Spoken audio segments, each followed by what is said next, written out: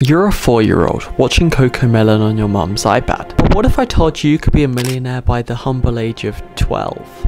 Would you take it? Even if it meant devoting your childhood to a 9-to-5 work regime? I personally wouldn't. I mean, do you know how difficult it is to uphold $1 million empire as an adult, let alone a kid? Well, today we'll be diving deeper beyond the curtain of what makes Ryan's world so popular in the first place, as well as addressing how the future could look for Ryan. I mean, no offense, but when I was 4 years old, all I was doing was playing Toka on my iPad. I definitely couldn't make a decision if my life depended on it. And the fact I find fascinating is he's about to dive into his teens and he's still making children's content. It's fine to make children's content family-friendly content, and it's fine to make toy reviews at that age, but the thing is, do they want to do it? Is it for his own joy? Or is it a nice business venture for his parents? Well, we're about to find out. I just want to clarify, this video is not for milking purposes. It is literally because I am worried about Ryan. Because in a recent Colin and Submit interview, I literally saw eye bags under his eyes. He looked like someone who had been doing shift work, who'd been working all the time, like a workaholic. Like, you don't just form sleep bags. Like, if you get one night without sleep, sure, you get a few sleep bags, but they're not that bad. But if you go 1 to 2 weeks without sleep, you can't survive. That's probably why the video felt like a bit toned down. I kind of feel like most family channels, not everyone, kind of hiding something or another. Like the royalty family, Ferran is basically dislocated from his dad, and his dad was the good person, but we don't know that yet, so I'm not going to clarify that information.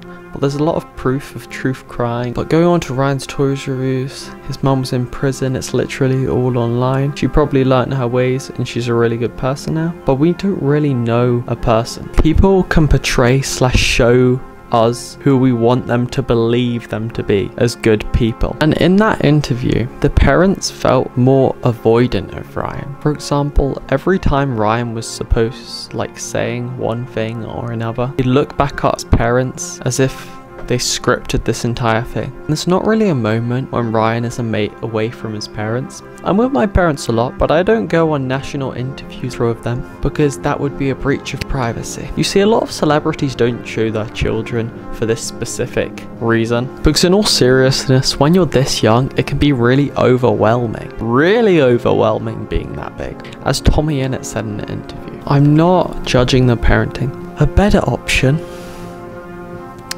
is to let them choose their own path in life, because if they're just being forced into this one gateway of making videos because they don't have control over the camera, they don't know how to function technology, that's just the stereotypical facts about being that young, unless you're a super genius, etc. like the casting in Young Sheldon. I guess it's constructive. Don't go and hate on the channel because this is not what the video is for. It's just an outlook on where the line's drawn in family channels. It's just an educational video, yeah, anything. That's what I'm trying to say. But when looking at YouTubers such as DanTDM hiding his son's face for the sole purpose of him choosing his own path in life, and DanTDM's fame and success not getting in the way of Asher's dreams. Nowadays, I feel like Ryan's channel, anything he does is scripted. Like, there's nothing wrong with scripted. The first intro part sector of my video is scripted. I'm not gonna lie to you, you peeps. But I don't take it as a business because that's not what YouTube's supposed to be. YouTube's supposed to be a platform where you can express your genuine passion for the content you're creating. And make people aware about topics, of course. All these drama channels trying to take other channels down. Because I'm not going to do videos on Lanky blocks, etc. because I'm not passionate about them and they just scream all the time, to be honest. Now let's look at the future for Ryan's toy reviews. I mean, it's pretty obvious now he's about to go into teenagerhood. And like Miles Morales, the probability of him doing his own thing is very high. And in this case, the protagonist of the Spider-Verse are them, if that makes sense, the villains of the Spider-Verse. Never mind. By passion for the content you're creating, I do art. I'm heavily passionate into art. By the way, I'm holding this so still because someone actually said, if you don't, there's basically tons of plosives, etc. And I'm probably going to redecorate the background soon with tons of paint, so these are less boring and more engaging. Ryan genuinely looks quiet and scared nowadays, like he can't speak up on how he's really feeling. Like his family has to be there at every waking moment. I mean, definitely when I was about to turn 13. Maybe different for Ryan. Sorry, earwax. I didn't really hang around with friends, but I wanted to do stuff I was passionate about, like animating, drawing, YouTube videos, editing. But maybe he doesn't always want to make YouTube videos. Maybe he wants to have time for his passions. I mean, they said on the interview, I've mentioned this so many times, oh my god, stop mentioning it, that he basically has time to do whatever he wants. But on the weekends when he's not at school, doesn't he just want to relax from not making videos, sleepless nights? How'd they get 20 videos out a week by him doing 1.5 hours of work? No, they're definitely overworking this kid. I bet you like 8 hours plus, because it's actually illegal to overwork people. But I mean, I guess they have to get the bread. Only his parents though.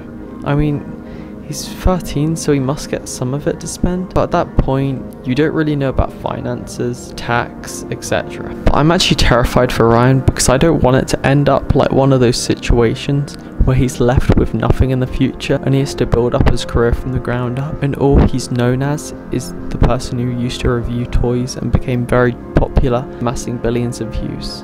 And with all this going on right now, it may just be another MatPat scenario where he has to retire, pursue his own passions, quit YouTube, and leave his parents' starter up, even though they have several other businesses helping other creators, etc. Which is cool and all, but needing Ryan for every video, it's gotta be so much effort. And you're saying all of his videos can become animated. What about the animators? This is what I think. Are these people getting paid enough? That's what I'm thinking. If they're taking this much money home, don't they get promotions, etc.? Because it's not really looked over. Because I don't know about you, but if this monkey got underpaid, I definitely wouldn't be happy.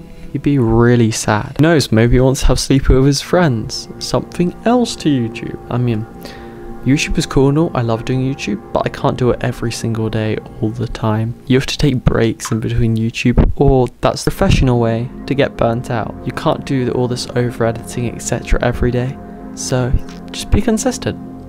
Enjoy what you do, speak from the heart, and I think you'll make a great career. You can make a career on YouTube, anyone can. Just don't, try not to go into that family channel stuff. Keep your kids private off the internet, if you know what's best for you. But even if you don't, you know, they're gonna have tons of stalkers and doxers, and the future may have different plans for them. So thank you so much for watching this video. I'm not going to milk it and do 10 minutes etc, because this is all I really have packed. I don't really have anything planned except from the script at the start. See you in the next one. Bye.